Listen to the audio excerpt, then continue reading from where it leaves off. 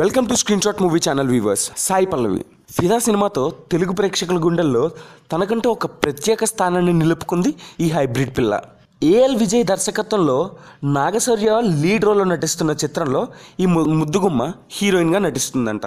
చిత్ర unit అంతా 9:30కి shooting దగ్గర ఉన్నప్పుడు ఆవిడ మాత్రం 11:30, 12 గంటలకు వచ్చేదంట షూటింగ్కి. ఇదంతా చిత్ర యూనిట్కి ఏమాత్రం నచ్చేది కాదట. దీని గురించి నాగశౌర్య గారు కూడా వెళ్ళి దర్శకుడి దగ్గర, ప్రొడ్యూసర్ దగ్గర కంప్లైంట్ కూడా చేశారంట. కానీ వాళ్ళ నుంచి ఎటువంటి రెస్పాన్స్ లేదు. అటు సాయి పల్లవి ప్రవర్తనలోని మార్పు రాలేదంట. ఒక్క ఈ సినిమాలోనే కాదండి, నానితో నటించిన మిడిల్ క్లాస్ అబ్బాయి సినిమాలో కూడా ఇదే తంతు జరిగిందంట. ఈమె ఆ సినిమాలో కూడా ఇలాగే టైమింగ్ మెయింటైన్ చేయకుండా, పంచువల్గా లేకుండా లేట్గా వచ్చేదంట షూటింగ్కి. నానికి ఇది ఏమాత్రం నచ్చలేదంట. నానికే కాదండి, స్టార్ ప్రొడ్యూసర్ దిల్ రాజు గారు కూడా నచ్చలేదంట. అందుకనే తన నెక్స్ట్ సినిమాల్లో తన్ని తీసుకోకూడదని నిర్ణయించుకున్నారంట దిల్ రాజు గారు. మరి ఈ ముందుగమ్మ ఇలాగే ప్రవర్తిస్తే వచ్చే అవకాశాలు కూడా దారిన పోయేటట్టే ఉన్నాయి కదండి.